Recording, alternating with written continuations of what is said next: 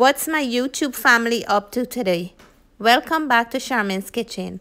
I'm going for a visit and I would like to take you all with me. Today we're going to visit Watooka in Guyana.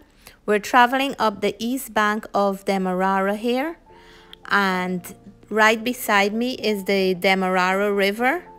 I love all the beautiful coconut trees along the river bank, and I just noticed a few benches under the trees. It would be a nice view to sit there and just watch over the Demerara River.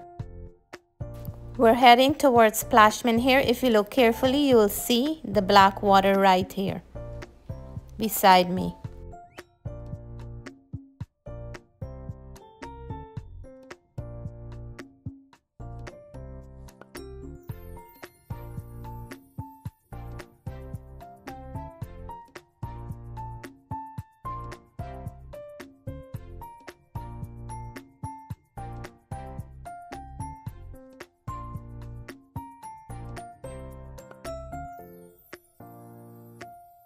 Enjoy the drive with me. We are passing by one of the black water creek here. Looks nice and peaceful.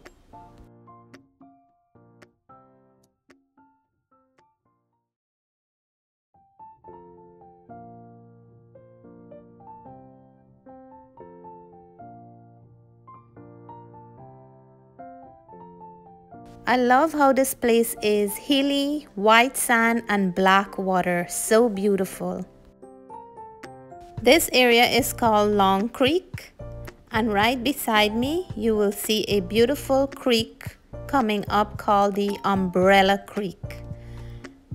There's so many creeks on this highway.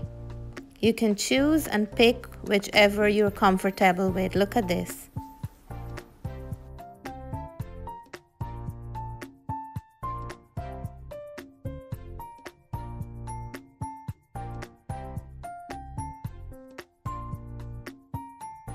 The drive up here is always beautiful, and there is something special about the air up here. It's just nice, beautiful and soft. I can't explain it.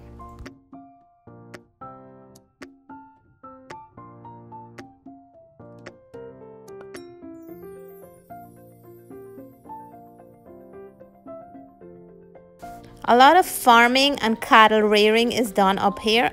And another thing that I notice is very popular up here. People sell coals. They burn wood and sell coals. Coal is a business up this highway.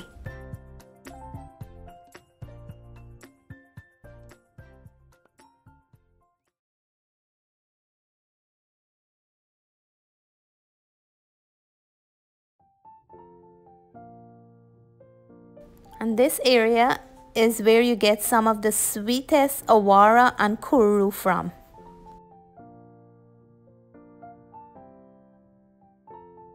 This is the Demerara River view watching over from the Watooka deck or landing. It is absolutely beautiful.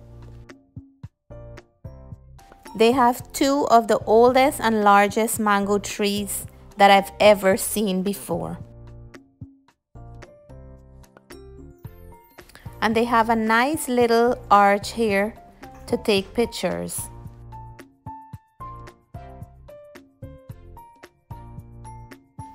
And for those who enjoy swimming in a pool, they also have a pool here.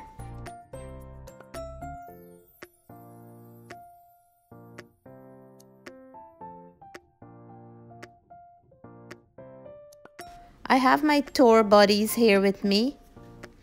Check out this huge hammock bucket that they use to dig the bauxite with. I have never seen a huge one like this. This is absolutely ginormous. And these are the train tracks we still have here in Linden. These trains were the bauxite trains. I believe they used to take passengers into their job site. I'm not 100% sure on that though.